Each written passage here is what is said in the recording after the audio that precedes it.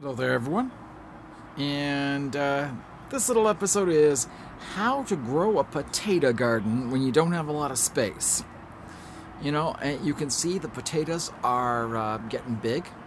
Okay. I've got my share of little plants here. But here's my potatoes. And as you can see, they're in a crock kind of pot. It's big, but not too huge. And you can then rotate it into the sun, and you can see they bend down into the sun, so you have to rotate them. And you need good earth, okay? And so you put that good earth into a nice pot like that, along with potato seed.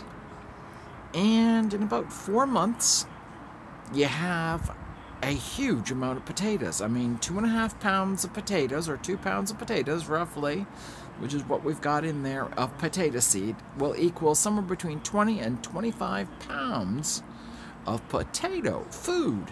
I mean, nice, good-tasting potatoes. And that is always very nice to have. So this is a simple tip. You just throw potato seed into good earth, cover them up in layers, okay, and they'll start growing. You do have to water them on a regular basis, and you have to put down at the very bottom here, you have to put some stones. I mean, you gotta make sure there's drainage, because there's no drainage out of the pot. Okay? There's no drain holes in this. I mean, this is just sitting up on a chair so that it gets maximum sun, and then it gets rotated on a regular basis so that the plants just keep on rotating around. And you just check to make sure that they the earth is damp.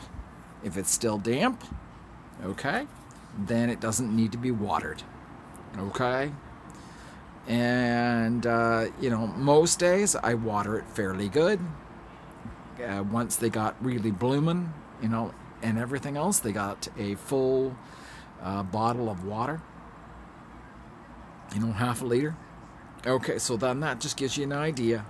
Thank you very much for saying hello and viewing my YouTube channel. I thank you for sharing, and I thank you for posting your comments, and I thank you for hitting the like button and for subscribing to this YouTube channel.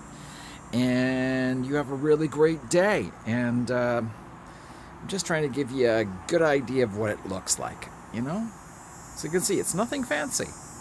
But in any case, thank you very much. Wish you well.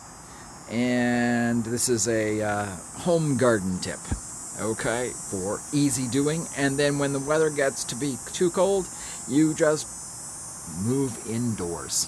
Thank you. Bye.